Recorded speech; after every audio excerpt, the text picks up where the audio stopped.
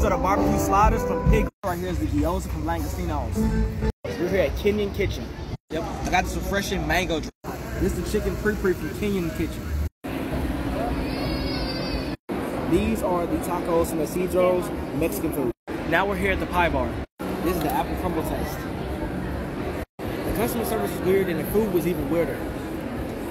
We're here at Swag and Wagon.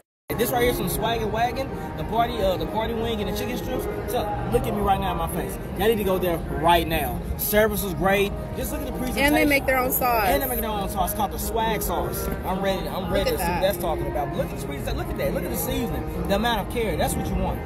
That's what you want from people. I'm here at Starvin' Marvin. We're at P&J Chicken and Waffles.